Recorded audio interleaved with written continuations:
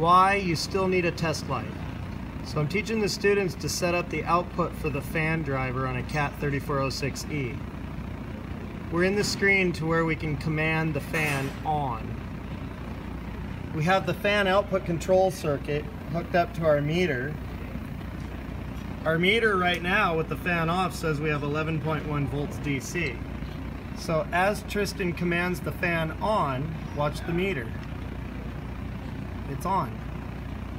The meter doesn't move. 11.1 volts. We're connected to the meter. We're connected to the battery.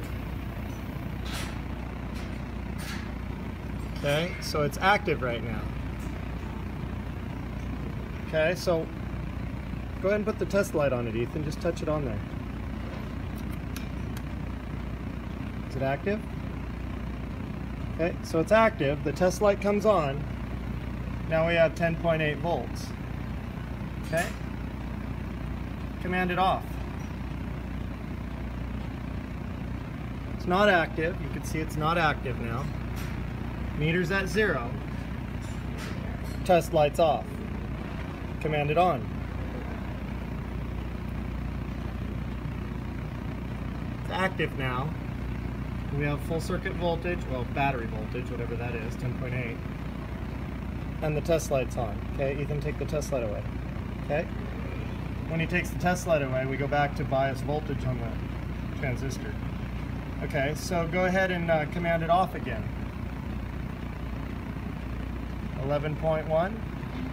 Command it on.